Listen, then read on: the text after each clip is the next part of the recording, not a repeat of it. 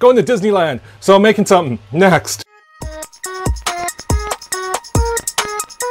Hey guys, welcome back to the corner. It's me, Jeff, and I'm kind of excited this week because I'm going on holidays. I'm going to Disneyland, the most happiest and expensive place on earth. My wife asked me to make her something, so I'm gonna try and tackle that. And it's also kind of a cool idea. I'm gonna do some multicolor printing using Prusa Slicer's paint feature. That will be part of it, but we're gonna tackle what's next, okay? I'm going to Disneyland with the family, and the wife asked me to make something for her, so I figured I'd make her some custom ears. So I went on the Thingiverse and I just typed in Disney ears, and there's a ton of different little designs and stuff. So I figured it would be fun to do my own take on it. So what I ended up doing was I'm going to download a blank ear and a blank ear template, like a hollow. So what I'm going to try to do is create kind of like a stained glassy effect, see-through and solid at the same time. So we're going to see how that goes. So I'm going to go into Tinkercad, and I'm going to import a few things that I'm going to need. So I'm going to import the filled ear, and what I'm going to do with this is I'm actually going to drop this down to the height that I'm printing at, which is a 0.2 layer height. Perfect. Then I'm going to import the frame for the ear.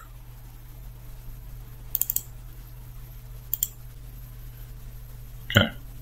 And we are going to hopefully line this sucker up.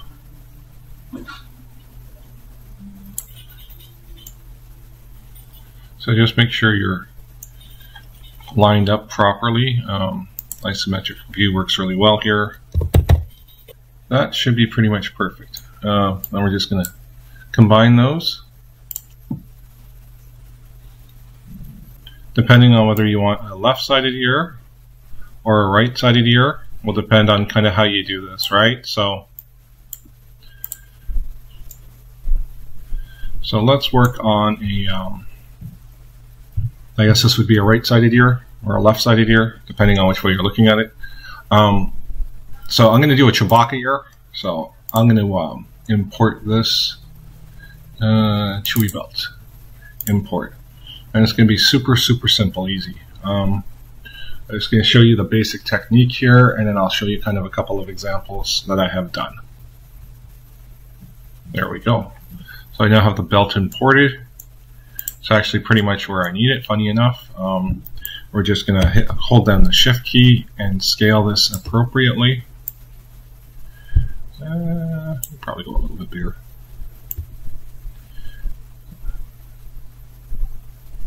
There we go.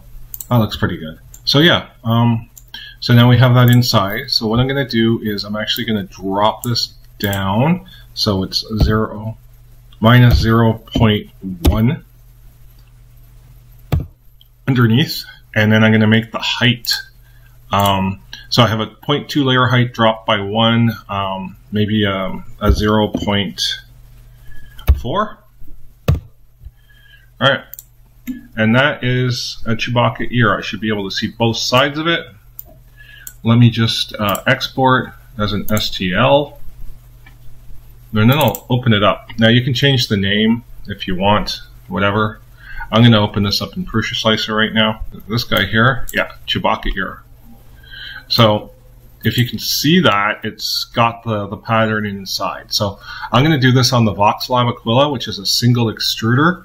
And I'm going to make it dual color, but it's not going to be layered dual color. Now, this is a really cool feature with Prusa Slicer is you actually get to paint, but you got to do a few things first. So what you're going to do is go into printer setting, where it says you're going to want to be on expert mode. You're going to go to capabilities under general and extruders. We want 2 colors for this.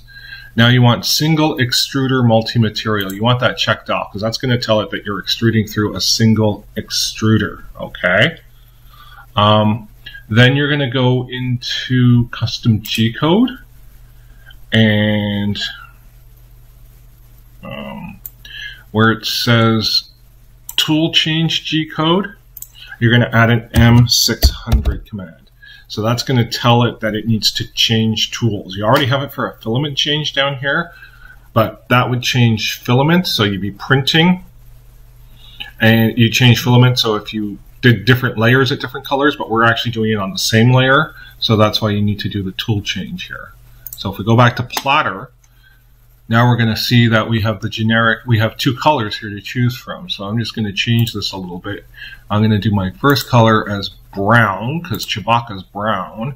And I'm going to do my second color as silver, or gold, or silver, I guess, because his bandolier, I believe, is silver. So now the fun part about this now is we get to paint. So this is the ear. You can kind of see the lines and layers there. If I flip it around, you can see them on the other side. So you should be able to grab this paint icon. Here, let me just scroll so it's easier for us to see. Generally, I just use the Smart Fill function. It kind of works well for me. Now you got your first color and your second color, so it's right mouse click, left mouse click and right mouse click. So we're gonna color all these suckers in here for Chewbacca. And whoops, and that's okay. If you do that, you can just revamp it by clicking the other colors or hitting the back button. I think I'll add a ring of silver around here. I think that will look sharp. That looks good, right? So now I want this to be, the whole point of this is to kind of be see-through, and we're going to do it on the back side here too for Chewie as well.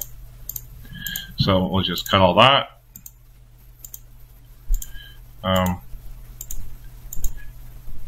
Go like that and go like that. Oops. See, again, I made that mistake, but that's okay. So Chewbacca has his bandolier from the front. You can see it visible from the back. We've got our two extruders. We're printing at 0.2 millimeter layer height, so this will be like one layer down. So your first level is going to be really super important here. So I'm going to slice this. So here's my slice thing. Now my question is, how do you know what color you're going to need to load first? Alright, because there's your first layer. Is it going to load the silver or the brown? So you're just going to want to pull this back here and see what it does. So you're going to need to load your brown first and then your silver. Okay. Now, also, if you go here and you pull this back here, let's see if I can find the actual tool change command there. There should be a M600 in here somewhere. M600. So, yeah, sorry, I had to find that. So, as you can see here, it finishes its toolpath here, which is right there, and it starts a wipe, and it ends its wipe, and it goes to filament-specific NG code, and then it does an M600. And you set your temperature, and let's see here. Once you do all that, it will start to change to the silver. Alright, and that's your first layer. So I'm going to run this off as a print right now, and we're just going to call this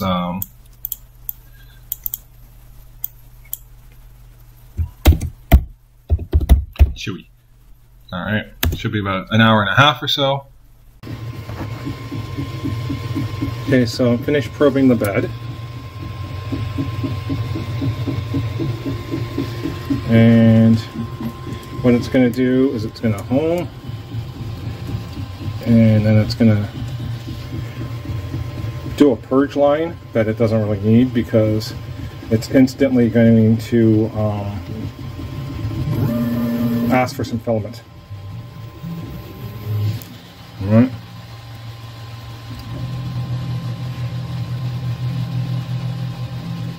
Okay.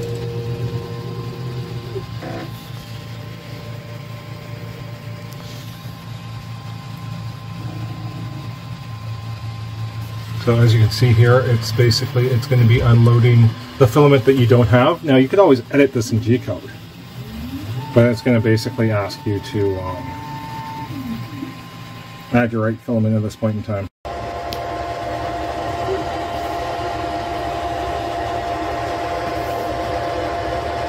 So we're still doing this here.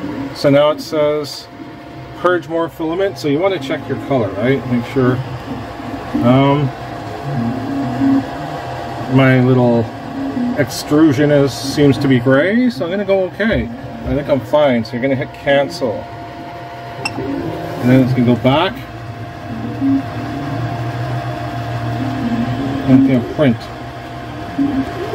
So you want to watch out for like strings and strands and stuff like that, because you don't want that, right? This, but video. See, I'm starting to go in with that. Printing away. Mr. Chewbacca.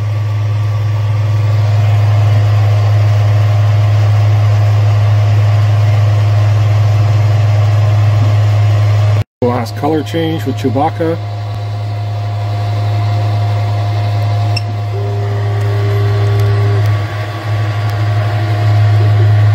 Here she goes. Get that little fluffy bit off. There you go.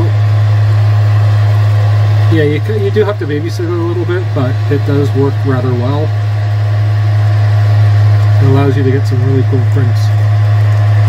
So, this is my Chewbacca here now. You see I got a bit of a... Didn't quite have a perfect level bed, so I had to go back and give it a little bit more squish. You see it's tearing apart a little bit. So I went back, I reprinted it, and I got this here. Alright? So my squish is a lot better. And then that ended up with this. And as you can see, it's translucent or transparent anyways, because it's only one level, which is really cool. And basically what you do is we just grab this headband off the dollar store. We printed these. I'll leave the links down below in the description. A little bit of Velcro. We're going to put a little bit of Velcro in here and match them up. Now remember, this was printing. Well, that's kind of what I've done so far.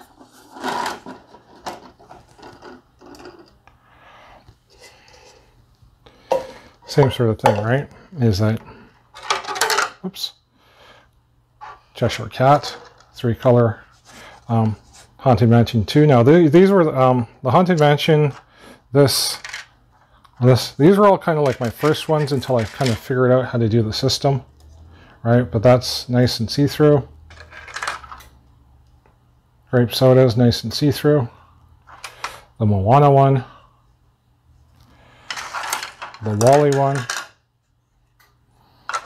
Again, Space Mountain was one of the other ones that I did at the very beginning. And kind of my personal favorite, the Muses from Hercules. But yeah, so super easy, super simple. Do some really cool stuff with it. All right. I'm off to Disneyland. As I say, I'll leave the links down below for all of this stuff. So if you like this video, click on the subscribe. Give me a thumbs up. Any questions or comments, leave them down below. And until next time, guys, I'm on holidays. See ya.